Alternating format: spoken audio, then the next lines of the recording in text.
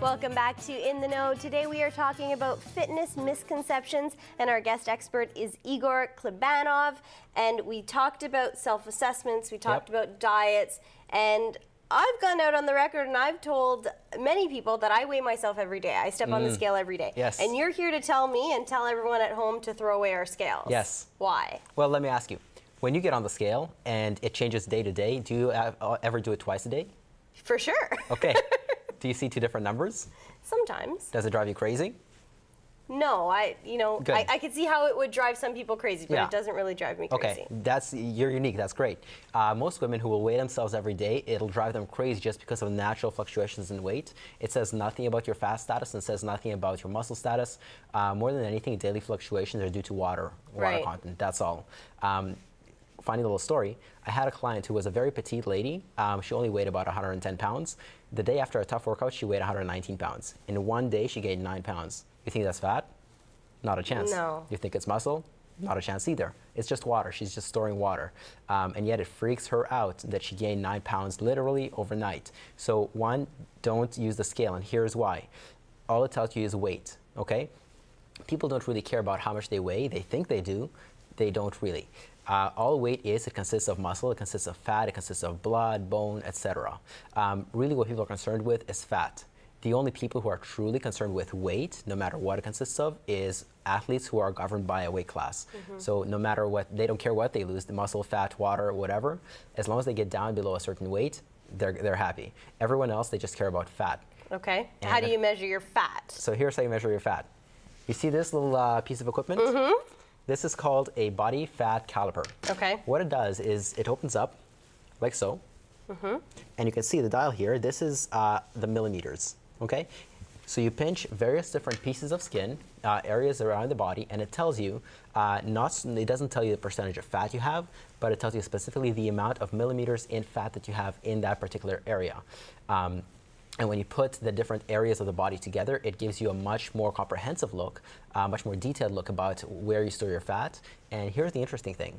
Where you store your fat has very interesting implications about people's hormonal status. Right. But we'll talk about that later. Okay. So this by itself is already better than not the body fat scale, but the regular bathroom scale. Okay. Now, even that doesn't tell you the full picture. You have to use this in combination with very simple circumferences. You just take a measuring tape, get it at a dollar store, and measure. Why do we combine the two? Well, here's why. Provided that you're weight training, you want to be doing this in combination with the circumferences. So let's say I pinch a client's tricep. We find there is 25 millimeters of fat in there.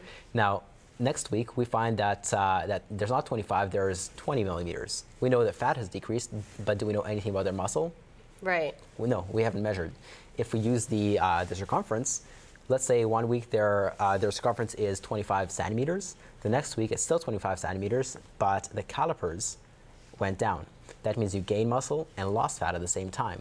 This gives you a much more precise picture of exactly how your training and diet are working in combination with each other. Right. So, and how is this different from BMI or body mass index? Okay.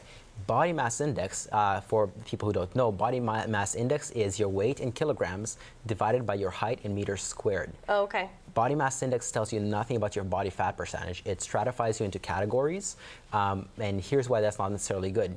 A guy like Arnold Schwarzenegger, big muscular guy. According to BMI, he is overweight. Right. And yet he doesn't have too much body fat, or at least he didn't have too much body fat, right? Okay. Now, that's really only 1% of the population. For the other 99%, would it work? Well, still no. Here's the biggest risk of BMI, body mass index.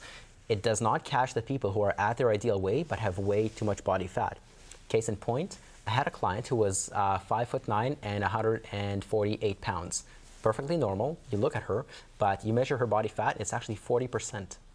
Wow. So her muscle has gone down so much and her fat has gone down so much that her total weight, well, it hasn't really changed too much, but it hasn't captured what's really going on inside her body. Right, so that 148 pounds is more fat than muscle, and you want more muscle than fat. Exactly. So that's why it's very, very important to forget about BMI. It doesn't mean too much. Stick with the body fat scale as for the very, very hands-off approach, or if you want a hands-on approach, use the skinfold calipers in combination with circumferences. Okay, so that's we've got a call. We've got Jane from Aurora on the line. Hi, Jane. Hi. Do you have a question for Igor? Yeah, actually I do. You know what? I'm not concerned much about my weight because it seems like it's not falling down, but it's growing. So I'm concerned more about losing fat and gaining muscles. But how do I find out about how much fat do I have on my body? I've heard about the fat scales in the gyms. Are they any good? Here's something very interesting. Those fat scales, so it's not just the regular bathroom scale, it's just scale that you step on. There's actually electrodes on the bottom, and based on how quickly the electricity gets through your body, it tells you how much fat you have. The theory behind that is that electricity travels slower through fat than through muscle. True assumption, but it's not necessarily the most accurate thing because it's very, very governed by water fluctuation. So if you actually step on the scale, drink a full glass of water, a full bottle of water, 500 milliliters, step on the scale again about half an hour later, it's going to be completely different. Now, provided that you measure yourself at the same time every day, you're going to get a fairly accurate picture of, sorry, not every day, every time you weigh yourself, you're going to get a fairly accurate picture of your body fat percentage. But again, it doesn't tell you where your body fat is stored. Furthermore, because electricity takes the shortest distance to get around, it's just going to go up one leg and down the other. So it only measures lower body fat. It does not take the upper body fat into account. Here's why that might be a problem. For women in particular who store their fat in the lower body, it's going to give you a disproportionate view of exactly how much body fat you have.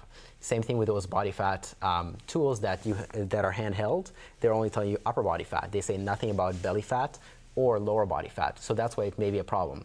That's why I particularly like to use with my clients the skinfold calipers in combination with circumferences. In my mind, next to a $70,000 DEXA scan, which is restricted for research and laboratory settings anyway, this very low-tech approach is probably the most accurate way to measure body fat. And I'm actually going to be doing a seminar on that on June 11th at the Toronto Raw Vegan Festival. So I'm going to be giving a workshop on exactly how to measure your body fat using these methods. Okay. Thanks for your call. Don't go anywhere. More in the know when we come back after this short break.